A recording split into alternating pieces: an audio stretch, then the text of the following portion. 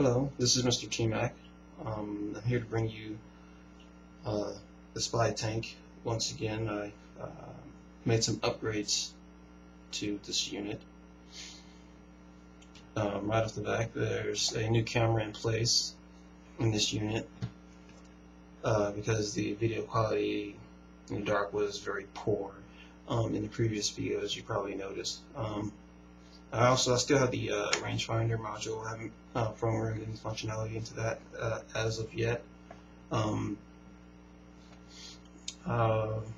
Also changed out the motors to spur type ear head motors, to help increase the speed a little bit on this guy.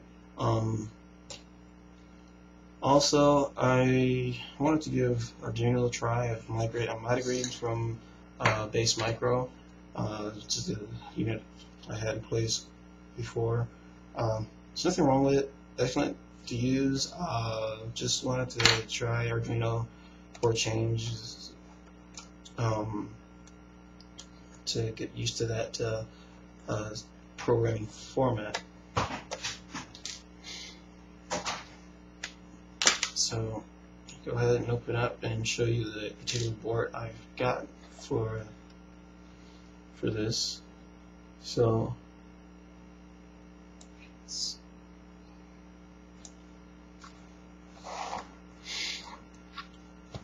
the video is a bit blurry. It's not great, but as you can see, I have the I've gotten the DF Robots Romeo board, which is equivalent to an Adruino Uno, basically, but it pins everything out and has an additional motor speed control built onto the board, as well as various buttons, which is I'm not using. On top, I have the XP 2.4 gigahertz shield. As I said, the programming, it's the same chip that Adruino uses, so the pinout programming, everything is the same. It's just on the DF Robots Romeo board. So I have my analog inputs here, digital inputs on the other side, and I'm still interfaced with the same remote system, which is pretty much my universal remote. So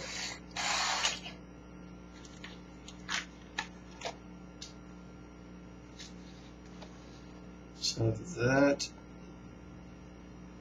it's pretty much that. Show you that the program is basically the same. Well, functionality is the same. Programming is totally different between the two systems. So.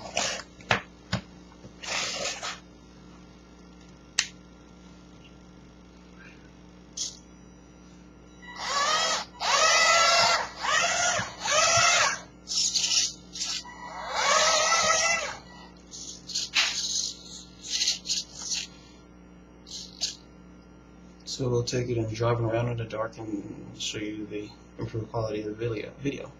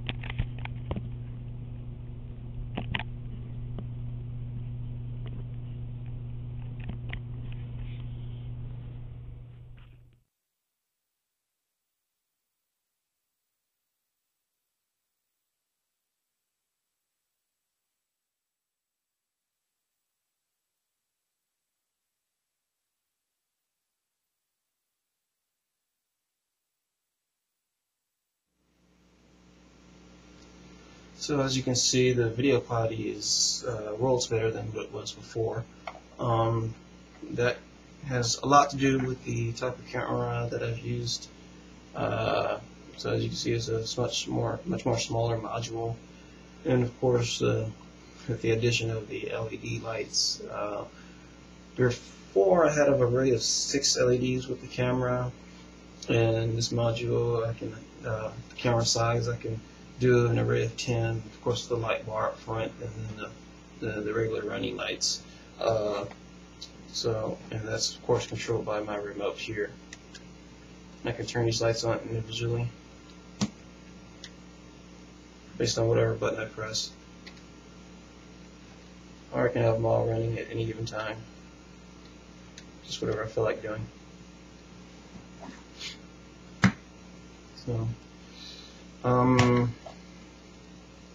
speed of the tank is decreased a little bit with this new board, just because I had different drivers which was able to deliver the full voltage, where this board isn't delivering the full voltage to the motors. Of course, it's been for robot applications, so you don't want it running too fast, but I do.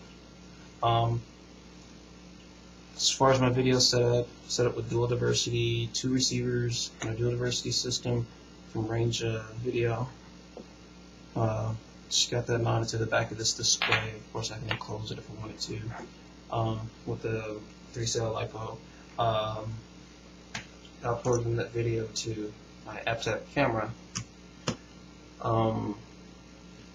As far as range, you can pretty much get from one side of the house to the other with little to no dropout. Using the 5.8 gigahertz on the transmitter and receiver module on the video, and of course my 2.4 gigahertz XP on the remote. Again, this is a universal remote. You'll see this control other things as I progress. Thank you for watching. Go ahead and vote, subscribe, and thanks again.